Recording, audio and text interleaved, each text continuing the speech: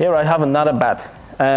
Another thing you look for also when you buy in cricket bats is how many grains the bat's got. When the bat have a lot of grains, what tends to happen, it hits good, but it could break easy too.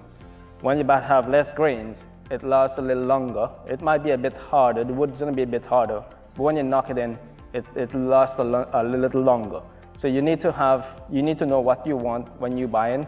If you want a bat to survive a little longer time, the less grains gonna last you longer. The more grain in the bat is gonna hit better and maybe last you a little shorter time than a bat with less grains.